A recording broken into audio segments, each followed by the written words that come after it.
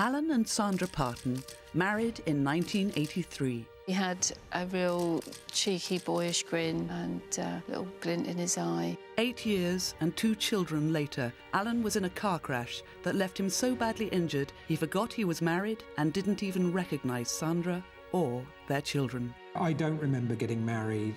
I don't remember my children being born. He wasn't the person that I knew. What's it like living with a wife who seems like a stranger? I didn't like her at all. And how do you stay true to your marriage vows when your husband isn't the man you married? Twice I went to see solicitors to find out about, divorce. But in the depths of their despair, along came an exceptional dog called Endel, who captured the hearts of the nation and helped the Parton family rebuild their lives. This is the story of the dog that saved a marriage.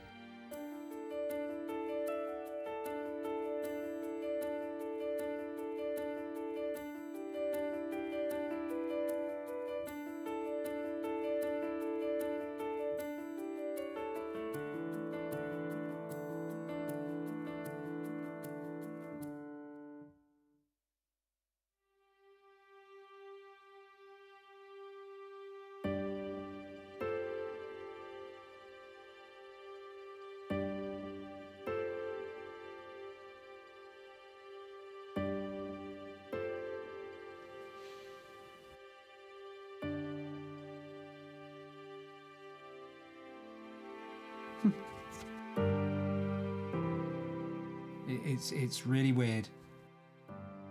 It's almost like someone else's wedding, but with my face in it. It's odd. You really can't explain to people. It's almost like a cardboard wedding in a sense, and it's just odd. But that's definitely Sandra. The first 13 years of my life with this woman are not mine to share with her. She shares them with me. But that person, that dad, that husband, never came back from the Gulf conflict. Sailed away, waved goodbye to them, and never came back. And just a very angry, bitter, twisted person come back who was broken, who had lost the will to live, and well, a new life begun. In 1991, while serving in the Gulf, Naval Chief Petty Officer Alan Parton was involved in a car crash which left him badly injured. Alan spent months in hospital as his brain injuries were investigated. The next 7 years became a nightmare, which brought Sandra and Alan to the brink of bankruptcy, divorce, and suicide. This is the story of one family's battle to survive and the dog that transformed their lives.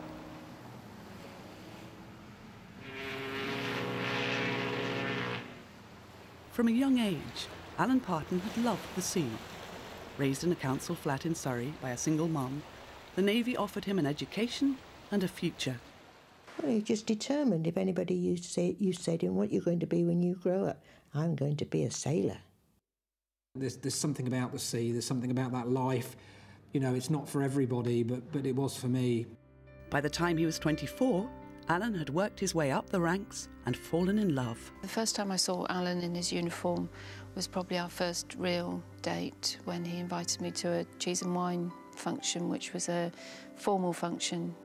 Yeah, I think that was probably the time when I thought he's the one to keep hold of. Just months later, Alan proposed. He caught the train from Portsmouth up to Wilton to ask my dad if he could marry me. And even though I was 23 or 24, nearly 24, he did it properly.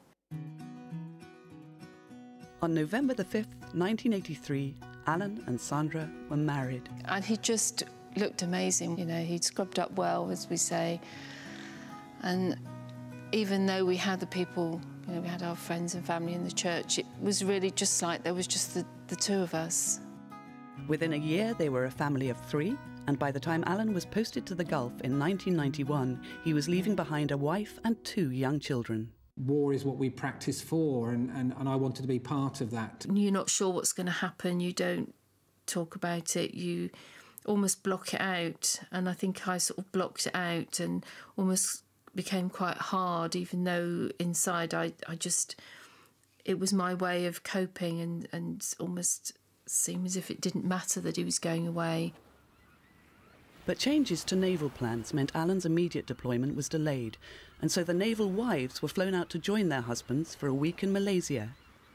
Alan had upgraded our room so that we had something nicer, and we had the touches of, you know, the flowers in the room, and so he was trying to, in his own way, I suppose he was trying to make it romantic, but we still didn't talk about the what-ifs. He didn't come back.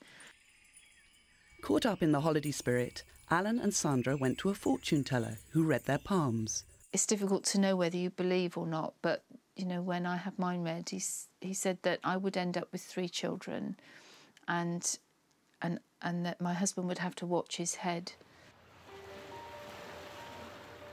After a romantic week together, Alan finally left for the Gulf.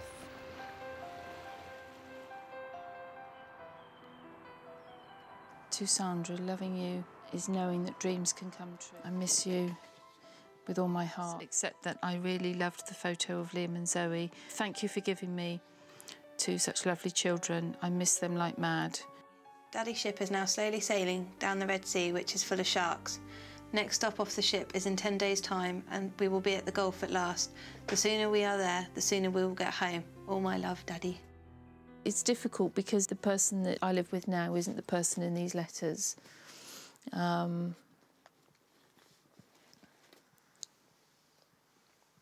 it's just quite hard to go back through, and, you know, this is like a reminder, really, of what I haven't got. I love you so much that it really does upset me to hear that you're unwell.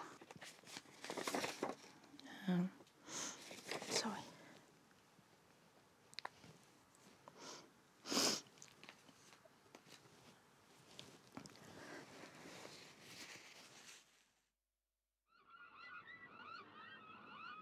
Only 4 weeks into Alan's Gulf trip, Sandra got a phone call that would catapult the family into crisis and change all of their lives forever.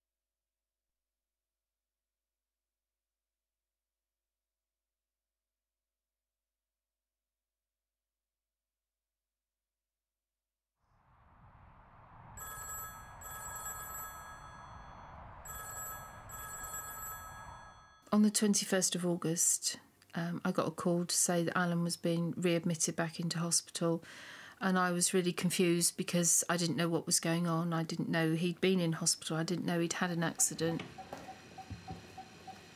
Sandra's husband, Alan, an officer in the Navy, had been injured in a car crash whilst on deployment in the Gulf. For Sandra, speaking to her husband of 8 years and the father of their 2 children was difficult. He was just really distant. Although he was speaking to me, it wasn't like the Alan that I knew, and he just kept saying, somebody's taken my clothes.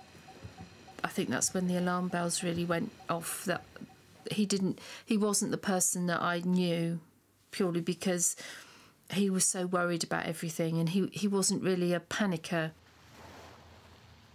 Alan had suffered a brain injury. He was flown back to Haslar Naval Hospital in Portsmouth. When Sandra finally reached his bedside, she made a terrible discovery. It was really quite a shock. He just had this huge graze and sort of, well, it was more than a graze, it was a huge graze and a bump on his head. I could just see that Alan didn't really recognise me. And I just wanted to get out of there, and I thought when we get home he'll just go, you know, everything's fine. I can't remember when the hospitals first said that Sandra was, this is your wife, or whatever. I knew what wife and children was, so it wasn't an endearing feeling, you know, and actually to get out of the hospital I would have gone home with anyone. And I still had this belief that good night's sleep and he'll be Alan tomorrow, and he just wasn't. But when visits home didn't make any difference, she tried using photographs to jolt her husband's memory. Because we'd had the holiday in Penang and Alan hadn't seen the pictures, you know, I thought it'd be a good chance to show him. You know, I hoped it would sort of spark an interest. But instead of jogging Alan's memory, the pictures confused Alan even more and made things even worse. He just didn't recognise himself. He was sure that I must have gone on holiday with somebody else, and he said I'd had an affair, and that made me feel really hurt because, you know, even if he couldn't remember the holiday, he was the person in the picture. But he was so adamant that I had gone off and just been disloyal to him. Things went from bad to worse. Sandra became aware that Alan couldn't even remember Zoe and Liam, his own children.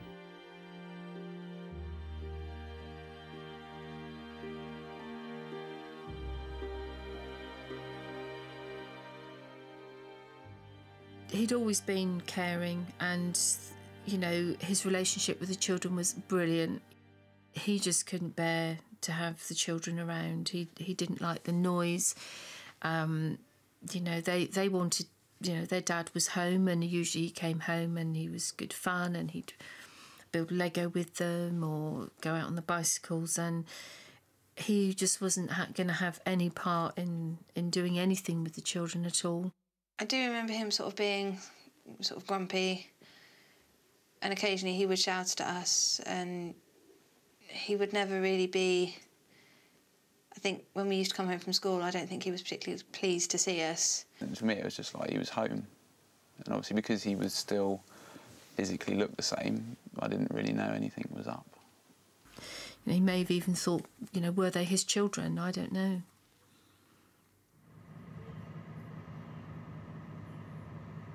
After 5 months in hospital, Alan took a turn for the worse. His speech and balance deteriorated. His impaired mobility meant he was now using a wheelchair. I didn't want to be disabled. As a service person, to be disabled is probably the worst thing. He was moved to the hospital at RAF Roughton for ongoing psychiatric assessment. You know, there was sort of mild talk of lead poisoning, depleted uranium, Gulf War syndrome. There was all sorts of other... And again, it was that, God, there's hope. Maybe this isn't a bang on the head after all, and it's something else, not connected. But after sort of exhaustive testing, really, they just said there are no answers still. Brain injury is the hidden disability. It's not seen, it's not that obvious, and people don't look any different in many cases, and yet they are different, they are changed, and that's what causes so much stress and tension for the partner. Gradually, Alan's condition stabilised, and Sandra became hopeful life could return to a kind of normality. There was even talk of him returning to work. This was my hope, shove him back in the Navy, a place he knew, and that this Alan would pop back out the woodwork. But her optimism was short-lived. Although he was back at work, it was clear he was no longer the capable and intelligent officer he used to be. He appeared to be coping with everything, and he was really pleased to be back at Collingwood. But he was not actually able to function. He had a job copying a lot of the work, and he would just only ever copy the first line.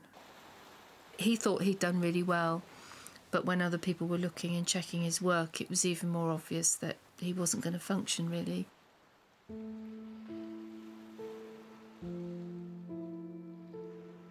For Alan, who had been in the Navy for 20 years, it was the ultimate blow. Not even Sandra could have predicted what happened next. I don't know what triggered him to decide he'd just had enough on that day, but